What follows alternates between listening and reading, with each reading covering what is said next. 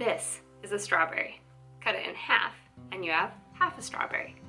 Break it down into smaller and smaller pieces, and eventually you'll get down to a piece so small it's called a single cell.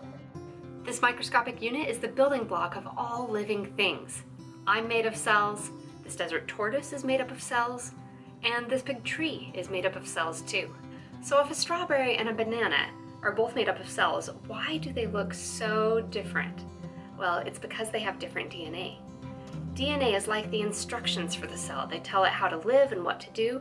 The DNA inside the strawberry tells the cells to produce anthocyanin, the pigment that makes them red, and to make a lot of vitamin C. The DNA inside the banana tells it to make a lot of vitamin B6 and starch, and for the outer layer of cells to differentiate and become harder and make the peel. Today, I'm going to show you how to take the DNA out of a strawberry using soap, salt, and rubbing alcohol. The first thing you want to do is really mash up your fruit.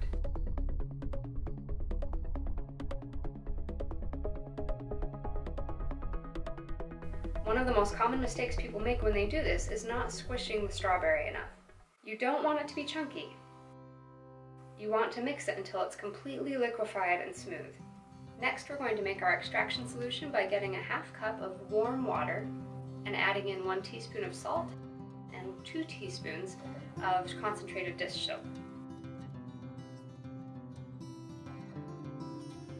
And then mix that together well.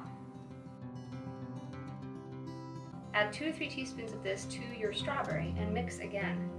The purpose of the soapy, salty water is to further break open the cells and to help the DNA come out from the nucleus and the membranes and get into the liquid. You don't want to make it too soapy or frothy, but you do want to mix it well and spend several seconds squishing the bag around. Then put a coffee filter over a jar or a cup so that it's secure and it won't slip in, and pour in your strawberry mixture.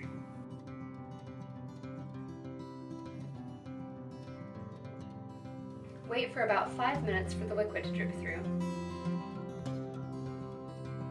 And then if you'd like, you can very carefully and gently squeeze the coffee bag to get a little bit more liquid out. Be really careful with this step that you don't push too hard and break your bag, because then you'll have to strain the whole thing through a coffee filter all over again. There is tons of DNA from the strawberry inside the liquid here. The only way we'll be able to see it is if we can get it to all clump together. We're going to precipitate our DNA. Precipitate means that all of the DNA is going to come out of solution and clump together. To do this, we need rubbing alcohol. We're going to pour about an equal amount on. However much strawberry liquid you have, you want to pour on a layer that's about similar thickness. Just let it sit, and you'll start to see the DNA floating up into the rubbing alcohol. It looks like a white, bubbly, cloudy layer. And now that you can see all that white bubbly material collected together, we're ready to just dip a toothpick in and lift out the DNA.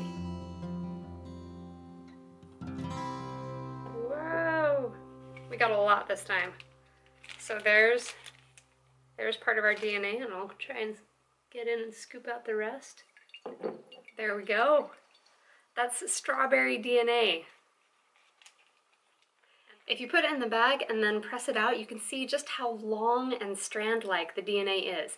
DNA is an incredibly long molecule. In fact, if you took one human cell and then stretched the DNA out flat, it would be more than 6 feet long, which is just incredible, a little mind-boggling to think about. But this long, long strand is so thin and small, and it's coiled around itself so tightly that it fits inside a nucleus, which is just microscopic. When you put the DNA into the bag and then press it out, you can see just how stringy it is because it is such a long polymer, and that's probably one of my favorite parts of this experiment is seeing it in the bag and spreading it out and seeing how thread-like and filamentous the DNA is. Don't forget to check out the coloring pages, worksheets, and the other 2 videos that go along with this science investigation. The worksheets are free downloads, and you can find a link to them in the description.